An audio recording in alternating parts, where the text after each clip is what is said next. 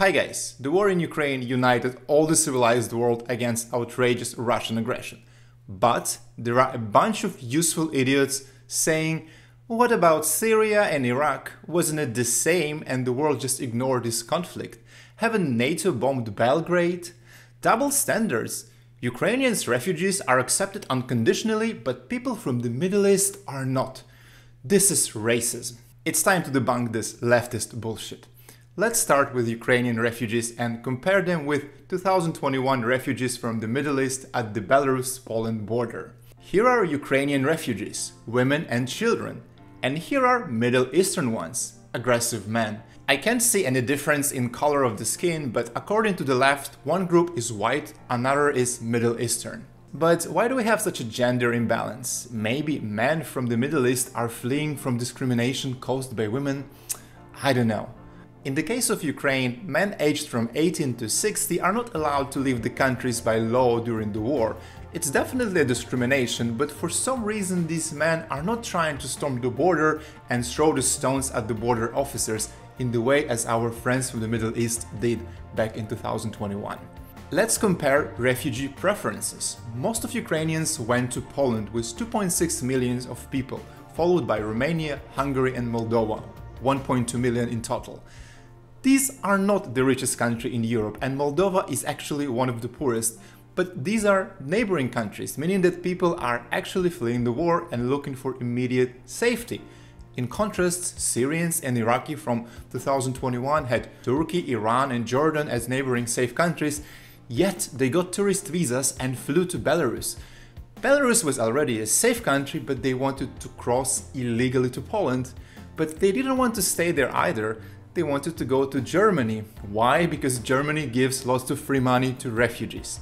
Finally, the cost of the journey paid to coyotes was $5,000 per person. Is it common for people who flee in the war to have $5,000 in cash? Probably not. You might say Ukrainians were allowed to cross the border, but Middle Eastern not. That's disgusting.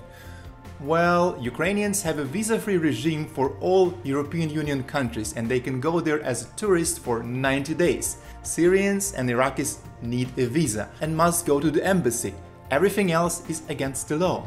If you think that every Ukrainian entering European Union getting a refugee status automatically, you are wrong. They are entering as a tourist. Then you can go to the office and apply for EU temporary protection status, which give you a right to stay for 1 year. Nothing like permanent asylum, which our people from Syria and Afghanistan are getting. You can potentially get a permanent asylum as well, but only if your house was destroyed during the war and it's a lengthy process and you cannot go back to Ukraine after an extended period of time. Which is no for most of the Ukrainians. According to the recent poll, 79% of Ukrainian refugees wanted to go back to Ukraine after the war. The remaining 21% would need to find a job and apply for EU residence permit after 1 year. Probably 10% will be able to do that, but the rest 11% eventually will go back. My family stayed in Ukraine all the time in the safer western part, but now they are ready to go back to Kiev and will do this in a couple of days. In contrast, in Syria, Iraq and Afghanistan, there was no active war back in 2021, yet these mostly young men wanted to come to Europe for a better life, sponsored by German taxpayers. And I have nothing against it, these are not my money, but you can't compare Ukrainian refugees to them, sorry. And don't get me wrong, there are a bunch of legitimate Syrian refugees. When the war was in the active stage, they crossed the border with Turkey and Iraq. I was at the Syrian border last fall. There are tons of people from Syria living successful lives there, opening amazing restaurants. Some are still living in refugee camps and it's quite sad, but the people who were on the Polish border last year have nothing to do with that. They were just economical refugees with $5,000 in cash for this illegal trip. Leftist hoax number 2. The world ignored bombardment of the Middle East by US and allies, and now Russia doing exactly the same with Ukraine. Russia is being punished, but US was not. Double standards. I think the left should go further and say that the bombardment of Dresden in 1945 was a crime against humanity and Hitler was just a victim of white colonialism. Sorry, I'm not a pacifist. Some wars are justified and some evil government must be overthrown at all costs. Let's compare conflicts in the Middle East with Ukraine and see the difference. To make it less subjective, we will look at two major factors. One, evil regime. Two, how many civilians were killed and why. First case is Afghanistan. Taliban is an openly terrorist Islamic organization who did several crimes against humanity, including genocide of Shia minority of Hazara people. They destroyed ancient Buddhas in Bamiyan, and the most important, Taliban openly promised the destruction of the sinful West, providing refuge to Osama bin Laden. In contrast, Ukrainian government didn't do any genocide and had no plans of destroying Western civilization.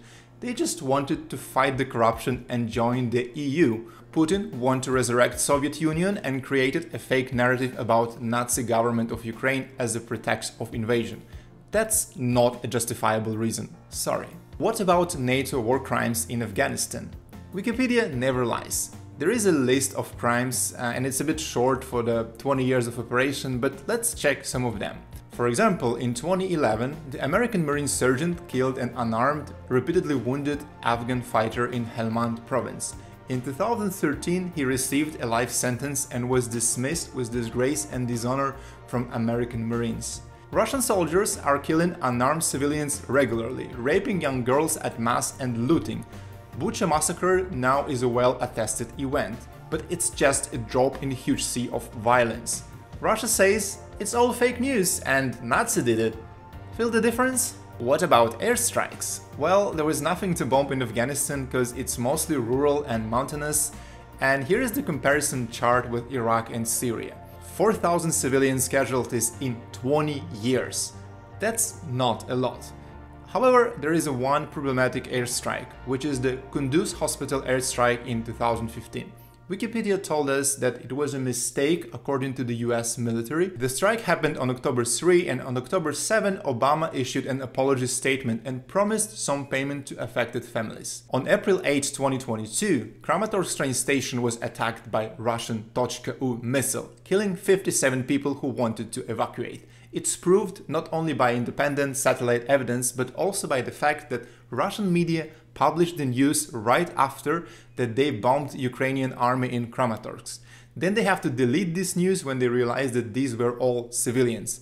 Instead of apology, they claimed that Ukrainians did it as a false flag operation. Feel the difference? Is it really about double standards? Next example, Iraq. Saddam Hussein was a truly evil man. He made a full-scale invasion of Iran in 1980 for no reason, killing at least 100,000 of civilians and 400,000 of soldiers on both sides. He did ethnic cleansing of the Kurdish population in Iraq, resulting in additional 100,000 civilian deaths. It is true that the official reason of the US going to war there was a fake story about weapons of mass destruction which Saddam didn't possess, and it was wrong. But the claim of the left that the whole invasion was illegal and Saddam was a victim is just utterly gross manipulation. The Iraq invasion was quite legitimate for the totality of crimes, and it was not the first time the US tried to pacify the guy. There were strikes in 1993, 1996 and 1998 before the full-scale invasion in 2003. It is true that 6,000 civilians died in Iraq within 1 month of operation, and it's extremely sad, but the US managed to capture the whole country and end Saddam rule. Ukrainians' numbers are unclear at that point, but at least 7,500 of bodies were found so far. And we have zero data from Mariupol, which can be additionally 20 to 30,000 according to some reports. If you look at that chart, you can see that the military strikes were not that deadly to civilians in later years. 12,000 over the period of 20 years is a lot, but nothing like 100,000 of civilian death caused by ISIS in Iraq in just recent years. Unfortunately, sometimes you have a hard choice to sacrifice civilian lives to prevent bigger massacres. Saddam and ISIS killed at least 10 times more Iraqis than US did. Finally, Syria. I was there several times before the war, and Bashar Assad was not really an evil man before the war. You might disagree with me, it's fine, but I don't know any genocide or religious discrimination before the war. Then the US decided to overthrow the Syrian regime for no legitimate reason by sponsoring anti-Assad opposition movement, giving them weapons and creating unrecognized parallel government. This is exactly what Putin did in Ukraine back in 2014 by creating Lugansk and Donetsk People's Republic. Neither of this is cool, but you can't compare it to the current full-scale invasion of Ukraine. There were no airstrikes on Syria at initial stages. Later, there were two different types of airstrikes. First, against Assad regime, like 2017 Shayrat airstrikes, the reason of which was chemical weapon attack, and civilian regime was notified by US through its ally Russia, and as the result, 0 civilians were killed. You can go on Wikipedia and check the rest of offenses. The civilian casualties are minimal. Another type of airstrikes are against terrorists like ISIS and Hezbollah. They were targeting specific people, not infrastructure, and killed a bunch of innocent civilians who were around. It is questionable whether the death of terrorists justified the death of several unrelated civilians, and are there any better way to fight the terrorism? But you can't compare it with what Putin is doing in Ukraine right now by randomly killing civilians using prohibited cluster bombs.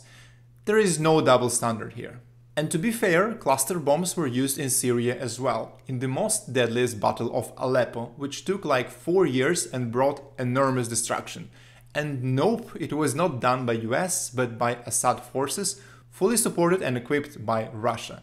Russia leveled my favorite city in Syria, Aleppo, and now they did exactly the same with Mariupol. The same general who did all these atrocities in Syria now is a chief commander of the Russian invasion of Ukraine. Our final example is NATO bombardment of Serbia during the war in Kosovo. The left doesn't really use this as a propaganda because Serbians are white Slavs and Kosovars are Middle Eastern Muslims, but this comparison is heavily used by the Russian propaganda, and indeed this case has some striking similarities to the current war. But the details are extremely important, and we need to debunk this as well. The usual neutral explanation of the Kosovo conflict is that there was a Federation of Yugoslavia which had a bunch of republics in it. After the dissolution in 1991, all republics were allowed to become independent countries, including Serbia. Kosovo was not a republic but an autonomous region, and therefore had no right to become an independent and had to be part of the newly created Serbian nation-state. The problem was that Kosovo was predominantly Muslim Albanians. 77% of people were Albanian according to census of 1981. And the rest of Serbia were Christian Orthodox Serbs. That drove nationalism on both sides and claims that Kosovo is a core historical land for both Serbians and Albanians. Kosovar Albanians wanted to leave Serbia and join neighboring independent Albania. For this purpose, a terrorist organization called Kosovo Liberation Army, KLA, was created. This organization is responsible for killing Serbian minority civilians and destroying Christian monasteries. The Serbian government used an army to fight this back, killing Albanian civilians and destroying mosques. Basically, you have an ethno-religious conflict where both sides seems to be equally responsible for the atrocities. But then NATO came and asked Serbians to stop killing innocent Albanians in Kosovo. Serbia refused and NATO bombing started, with the goal of deposing Serbian government. From the legal standpoint, Kosovo was recognized as part of Serbia, and the Serbian government was authorized to fight KLA, which was classified as a terrorist, not only in Serbia but also in France and US, at least on the early stages.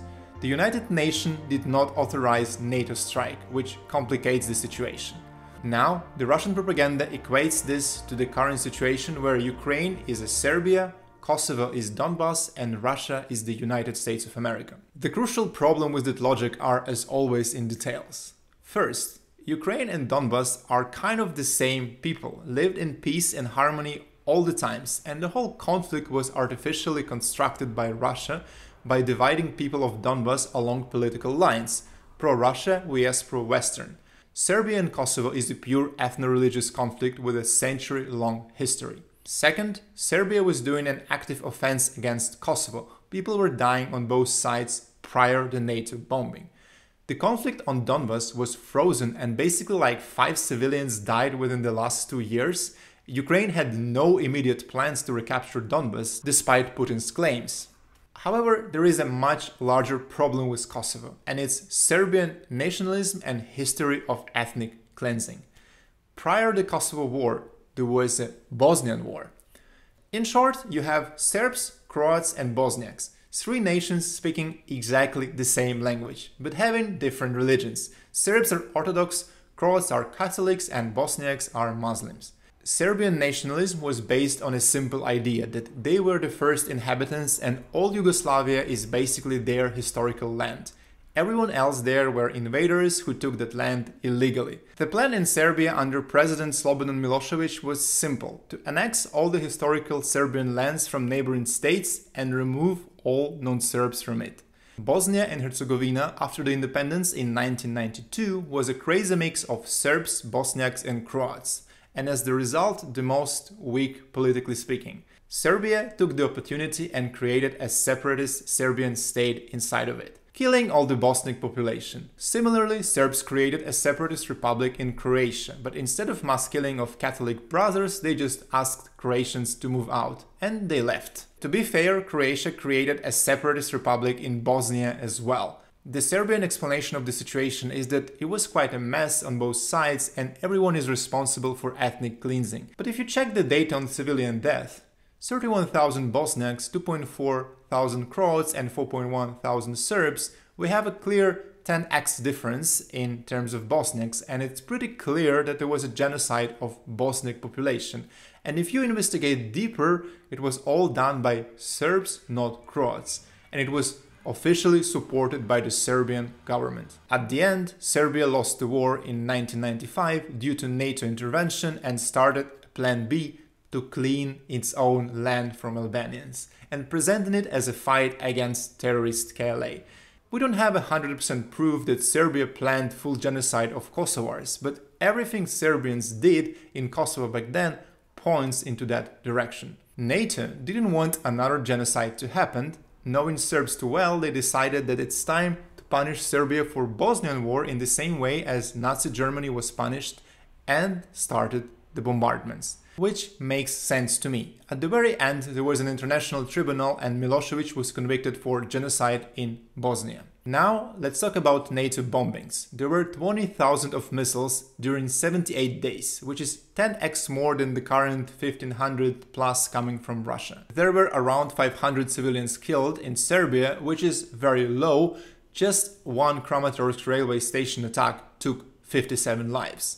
Clearly, NATO was targeting military infrastructure and notified the Serbian side to reduce civilian losses. Kosovo was a very different case and it can't be compared with Ukraine. Now it's time for the last hoax of today, comparing Russia-Ukraine war to Israeli-Palestinian conflict. Basically, Palestine is fighting hard against big and evil Israel in the same way as Ukraine does, but Palestinians are terrorists and Ukrainians are heroes. Double standards again. What are the proofs? Well, there was a story of Ukrainian soldiers blew himself on the bridge to destroy it and prevent Russian army to advance. Isn't it the same when Palestinian fighter blowing the bus full of Jews? Leftist logic, details do not matter. I have a separate video about Israel, you can check it in here when you have some time, but when I discuss this topic with the leftists, I have only one question. You have a de facto independent Gaza Strip since 2005. Why, instead of building schools, hospitals and maybe power station, yep, all the energy is coming from evil Israel, Palestine spends all money on missiles against peaceful Israelis? And the usual answer I get is that the land of Palestine was stolen by the evil Zionists and they have to recapture it first. Well, independently whether you agree with that statement or not, the equivalent would be that Ukraine would arm itself to recapture Crimea and Donbass, which was stolen 8 years ago, and do constant terrorist activities on that territory instead of building its economy. That's not what Ukraine is doing, but the Palestine behavior actually reminds the Russian one. They believe that Ukraine is Russian land and it needs to be liberated. For Palestinians, Israel has no right to exist and must be destroyed. None of Russian fighters have a land ownership certificate in Ukraine, neither they have even been there before, just some nationalistic propaganda that this is the land of their ancestors, exactly the same as in Palestine. Ukrainians and Israelis, in contrast, have ownership certificates, live there all their lives and want to be a part of democratic nations. The economies of Russia and Palestine are in deep shit, but instead of building something for their own people, they desperately try to invade their neighbor. The majority of Russian speakers in Ukraine support the state, in the same way as Israeli Arabs want to be part of Israel. Basically, Palestine is a weak Russia. Thanks for watching, don't forget to like and subscribe, and see you next time. Bye!